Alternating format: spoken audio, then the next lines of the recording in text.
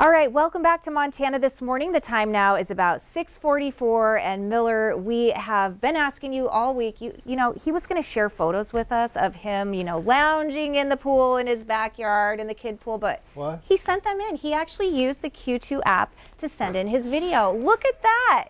There is Miller lounging. Oh wait, I guess that must be a black bear. Sorry. I forgot to shave yesterday. Right, you might need a waxing appointment or something.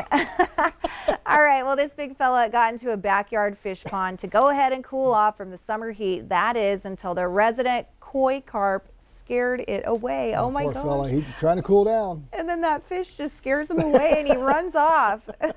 Very timid bear. A scaredy bear. Oh, scaredy bear. There you go. All right. Hey, you don't blame. I can't blame him. It's so hot yesterday. Yeah. So we're going to go from a scaredy bear to a drowsy one. Strategically placed camera here. Got some rare. I don't want to watch the video because it's cracking me up. Rare footage of a giant predator taking a nap. Now check this out. You can see the big bear stretching out and plopping down for what ended up being about a 2-hour slumber. He eventually felt the need to get up and go on his way. Now I'll look at the video. Okay. Yeah, I love that. There, he's digging in. Yeah, animals, they dig their spot. I think it must be cool. cooler, Oh, it's cooler like down there. underground. Sure, yeah. So they dig their little spot out. And all right, let's dig that rump in there and a nice little yawn. Yeah, all right.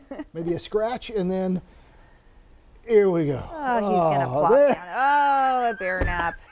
Might as well just hibernate. I mean, you might want to do that today because it's going to be so hot out. How he just leisurely puts his foot up on that tree. That's so cute. That is great. All right. Well,